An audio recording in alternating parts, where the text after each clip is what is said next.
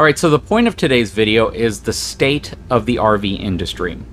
Now, this is an interesting topic because there's a lot of YouTubers who work for RV dealerships, and they'll tell you what the state of the RV industry is as it relates to an RV dealership perspective and units that are coming in, their pricing. So we all know right off the bat that what you pay for an RV typically isn't anywhere near what the MSRP or the manufacturer's suggested retail price for that RV is. And a lot of people want to think that that's easy to change for the industry. What I mean by that is there's a lot of folks out there who believe that if RV manufacturers all of a sudden were more, I don't want to say honest about it, but if they were clear about what the actual sale price of their units should be, then everything would be better for the industry. And I think that if the industry had started off that way, you could probably do that. I think if that's how it's been for the last, 20, 30 plus years, you could probably do that. But ever since RV manufacturers have been producing RVs and marking them up by like 50% to 100% over what the production cost of that RV is from an MSRP perspective, there's this perception that, again, you can just change all of that. And since this has been the way it's been done forever, you really can't, because what it will do is it will cause a huge disconnect in what people believe the value of the RV is versus what they're asking for it. Let me give you an example. So when manufacturers were building RVs 6 to 7 to 8 years ago, and let's say a $50,000 MSRP travel trailer was selling for $35,000 that had this huge discount off of it, everyone thought, man, this is an insane discount. Why didn't they just mark it to $40,000 MSRP and sell it for $35,000? Kind of like the automotive industry. Well, that's a good question. I don't know why this whole trend started of manufacturers selling them for such high prices, other than the fact of baking margin into them, right? Allowing dealerships who may not sell as many to be able to possibly sell them for more, or give them the wiggle room to adjust their price to what they think is suitable for them to survive. Maybe that's what everything was based off of. I'm not sure. You have these mega dealerships that have multiple dealerships in multiple cities and states that perhaps, sell hundreds and hundreds of RVs per month versus a mom and pop dealership which might only sell a handful of RVs per month. So baking in huge margins makes it more of an even playing field for the smaller dealerships to compete against larger dealerships from a profitability standpoint. That's what my guess is. Now, when you look at like the automotive industry, that's not necessarily how it works, right? To own a car dealership, a new car dealership that sells General Motors, Ford, Ram, Mercedes, BMW, you can't be a small mom and pop dealership anymore. You have to be a pretty dang big dealership to be able to pull that off. You can't go into it with like a tiny budget and expect to have a really nice dealership that meets all the standards that manufacturers of automobiles expect whenever people have a dealership experience, customer service wise, finance wise, repair, post-care support, all of that stuff. When you're talking about RV dealerships, on the other hand, a large amount of them are small mom and pop dealerships. They're not very large. So when you can bake in $20,000, $30,000 margin into an RV, and you can set your margins and how much profit you make based off of what you feel you need to be profitable, and you can still sell those units, you can actually move them, you can convince people to buy them at that price, then it gives, again, the small mom and pop dealerships a higher competitive ability to compete against the larger dealerships. Again, that's just my theory. I could be wrong. Some people may be calling BS on this. I don't know, but that's just my theory. That said, though, when we talk about the state of the RV industry today, for you, the consumer, me, the consumer, going to buy an RV, I would probably say it's better than it's been over the last 3 years. It's better today than it's been over the last 3 years. Through COVID, prices got astronomically high. There's no doubt about it. Even the manufacturers that I would talk to would say prices have gotten out of control. Getting components, getting ACs, getting windows, getting, sealant, getting the silicones and the different things they need for their fiberglass and the adhesives to be able to put their walls together, even the fasteners, all of that stuff, the price skyrocketed. In some cases, it went up 3 or 4 times. So think about it this way. If You know, a gallon of adhesive to put a wall together was $50 pre-COVID, and it went up to $200 during COVID, and that's just one little component. You can see how prices got astronomically high, and the manufacturers knew it. But at the same time, I'm going to say they kind of took advantage of it in a way, because it gave an industry which was booming during COVID. Everyone wanted to get an RV. Everyone wanted to isolate themselves from hotels. They still wanted to go on vacations. They still wanted to do all the same things that they were doing, but they wanted to do it in their own independently, you know, sealed and protected space. They wanted to isolate themselves from other people, and RVing was a great way to do that.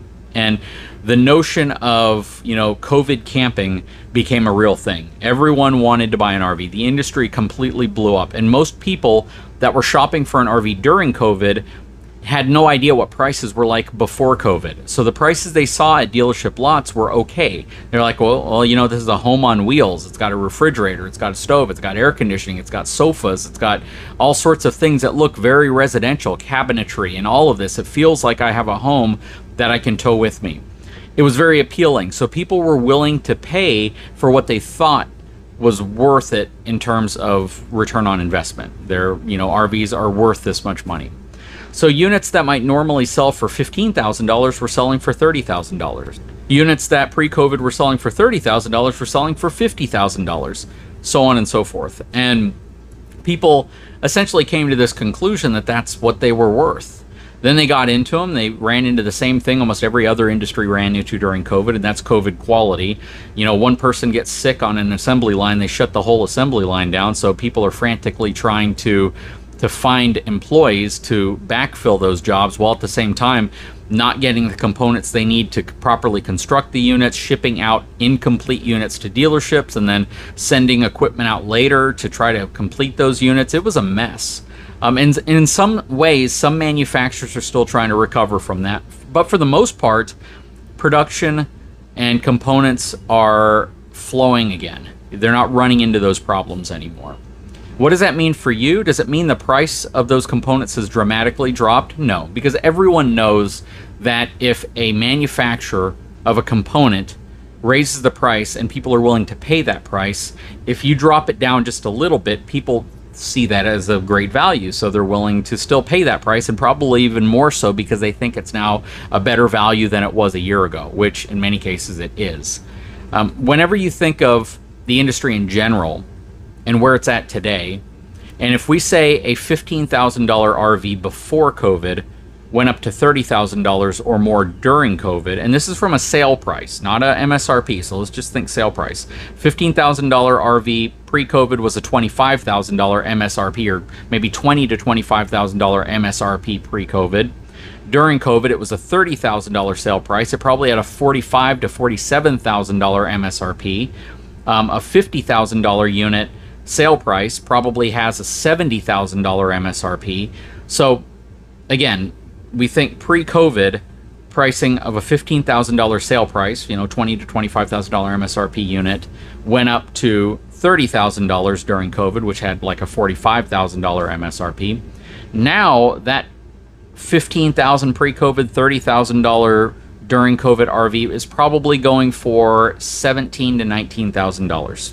So up from the $15,000, and you can equate some of that to just inflation in general and how everything changed during COVID through today. But you can say, you know, a comfortable price range for a $15,000 travel trailer before COVID is probably closer to about $17,000 to $20,000 now, with an MSRP of about probably $30,000 to $33,000 in that range. So prices have come down quite a bit. Not to what they were pre-COVID, but I don't think those prices would ever come back to what they were pre-COVID. There's no sustainable way to do that anymore. The prices pre-COVID, sale price versus MSRP, were great, and there was an RV boom going on, but nothing like it was during COVID. And still, even today, you're seeing more RVs sold today than they were sold, you know, 10, 15 years ago. So we get back into this pricing thing. Let's kind of give you an idea of what I've seen from a pricing perspective today versus COVID. So a $60,000 RV during COVID, which is typically going to be a travel trailer. Your fifth wheels have gone way, way up in price, but let's say a travel trailer during COVID right now is typically selling for about $45,000 to $50,000. So the prices have come down quite a bit. Pre-COVID, that same unit was probably $40,000 to $45,000. So again, you're probably seeing about a $5,000 to $7,000 markup over what it was pre-COVID, but about $10,000 to $15,000 off what it was during COVID. I hope all this is making sense. Let's say this unit, right? So this 398 MBL Coachman Brookstone pre-COVID, if you were going to buy a unit off of an RV dealership lot, not necessarily this one because this has a lot of interesting upgrades that we did to it that not all of them made it to production, but let's just say that this unit pre-COVID was probably going to be in the $55,000 price range, sale price range, maybe close to $60,000 from a sale price perspective pre-COVID. MSRP on this unit would have been about $75,000 to $80,000. So again, $55,000 to $60,000 sale price, about $75,000 to $80,000 MSRP. During COVID, this unit is like $90,000 sale price. MSRP $115,000, $120,000. So just think about that. The sale price on it actually exceeded the MSRP pre-COVID. And that's, again, very difficult to make them, making far fewer of them, not getting the components they needed, not having the manpower they needed to complete units, selling at a much, much smaller volume, but demand being absolutely insane. But still, you kind of get the idea. Crazy, crazy, crazy numbers. Now we're talking about units like this that are closer to maybe that $65,000 to $70,000 price range, sale price perspective, maybe a little bit more than that, but an MSRP maybe $105,000. So prices are still significantly higher than what they were pre-COVID. Part of that, again, due to inflation and just due to the state of the industry in general. They are putting better components on. Asdel on both sides, 3 AC units pretty much standard now. You have a lot of cool things, more residential appliances, things like that that weren't as available pre-COVID.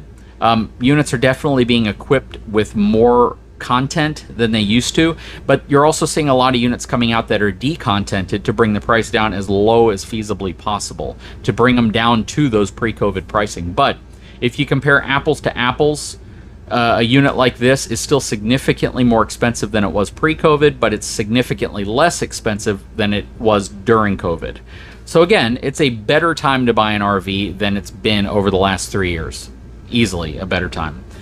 Interest rates, things like that, definitely are impacting people's ability to buy stuff like this. So you definitely want to understand what that's going to do to your monthly payment if you're financing. And understanding, does it make sense to finance 30 years, 20 years on an RV? I would venture to say 99.99% of financial advisors would say hell no. But from, you know, an affordability perspective, if you can afford to buy an RV, you're in a situation in your life to where it's not going to impact you or destroy your life to own an RV, and you can use it, now's probably the best time to pick up an RV. I don't think prices are going to drop much lower than where you're seeing a lot of your later 2023 and 2024 models, and especially if you can grab a new 2022 model that is just dealer surplus that they have on their lot. It's not a bad time to get an RV, and the quality of RVs has actually gone up. So in the last year, the quality of RVs versus units that were produced during COVID have definitely gone up a lot, and that's partially because they're getting employees back, they're getting the materials they need back. Those materials are coming in better condition and at a better and higher level of quality than they were during COVID. So it's not a bad time to own an RV right now. So state of the industry honestly is that if you're shopping for an RV, now's a pretty good time to do it. Definitely negotiate, definitely shop around and see if you can find the best, most affordable price for the unit you're looking at, and then equip yourself with the knowledge you need to be able to do repairs and some things yourself, and you should have a pretty dang good RVing experience. Do as much research as possible though. That's the key. Research, research, research, inspect, inspect, inspect, and just don't jump into it just based off of what a salesperson tells you or based off of what you're seeing on the surface. You got to look deeper than that. Anyways, guys, I sure hope you enjoyed this very lengthy video. Again, it's simply to talk about all sorts of different things, but to primarily focus on the state of the industry, why we were where we were, where we are today, and if it's a good time to buy an RV. And I honestly think it's probably a better time today than it has been for a while. Anyways, guys, I sure hope you enjoyed this video. If you haven't had a chance, please take a moment, subscribe to the channel, give me a thumbs up. We'll talk to you again very soon.